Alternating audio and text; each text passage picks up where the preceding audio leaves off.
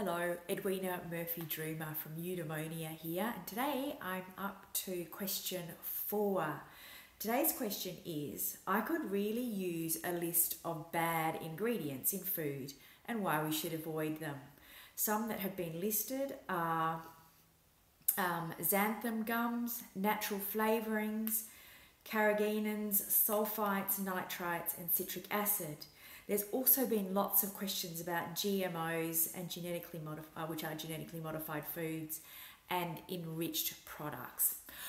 Okay, this is quite a big question, so I'm going to cover it using a philosophy. So let me start first with the idea that what we want to do is using the philosophy of vitalism. We think about food that is produced by nature, that speaks to the intelligence of our bodies, that our bodies actually recognize, and they are the foods that don't require labels, have no added flavors, colors, preservatives, emulsifiers, and so on and so on.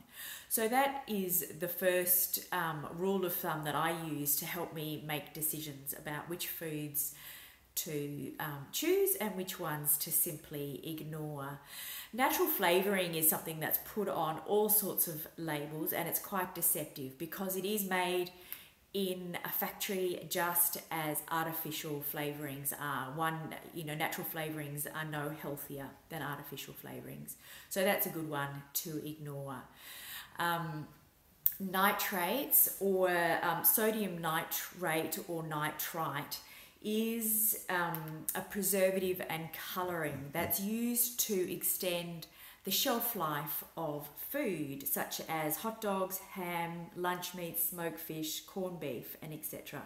So there are many studies that have linked this particular product to cancer, and I invite you to go and do some further research on that.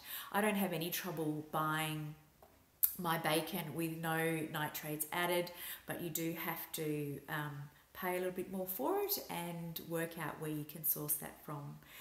Emulsifiers are, so carrageenans and xantham gums are emulsifiers, and they are additives. So an emulsifier is something that stops fats and oils from separating. So it is used in processed foods to increase the shelf life of products.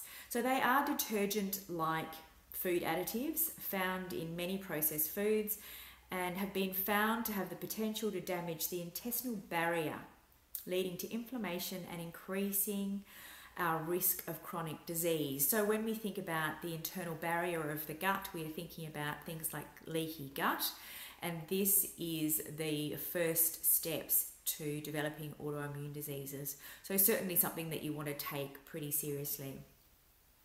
Citric acid. Citric acid is something that is naturally found in citrus, and we talk about having a lemon juice in warm water in the morning is fantastic for starting the digestive process, and it also helps significantly in flushing toxins from the colon. However, when they whip citric acid out and separate it from its natural source, being to eat, to have the whole lemon or without the skin, but orange and so on, you get the message. But it's, once we separate it from its natural source, it then goes into things like soft drink, where it plays a role in softening the enamel in our teeth, leaving them vulnerable to cavities and so on.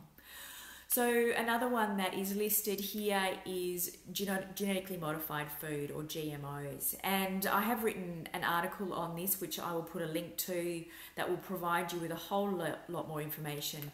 But essentially, GMOs is a form of genetically modified organisms, or GE, genetically engineering.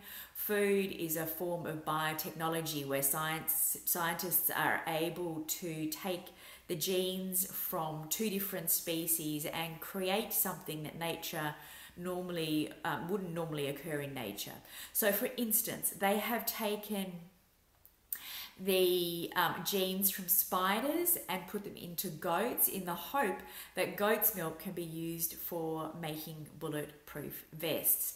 things like this. Quite odd and probably a little disturbing, certainly to me and possibly to many of you.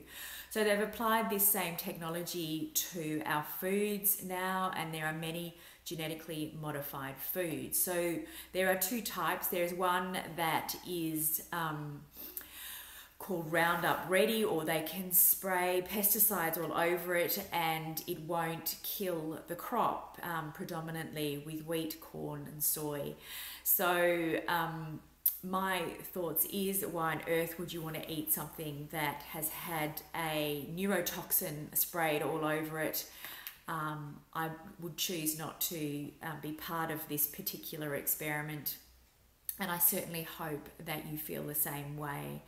The other form of genetically engineered crop is one where the pesticide is incorporated into the plant. So when the bugs eat it, it causes their cells to explode. Once again, apparently it has no effect on humans, but I think without question that this is going to prove to be something that we've unleashed on the environment that is going to cause an enormous problem. So there will be a whole lot more information on that, and I strongly encourage you to become educated and to make wise decisions for yourselves and for your families. Okay, so I will pop that link below for you to access. Please leave your comments, your thoughts. I would love to hear from you. And that's it from me today. Okay, bye for now.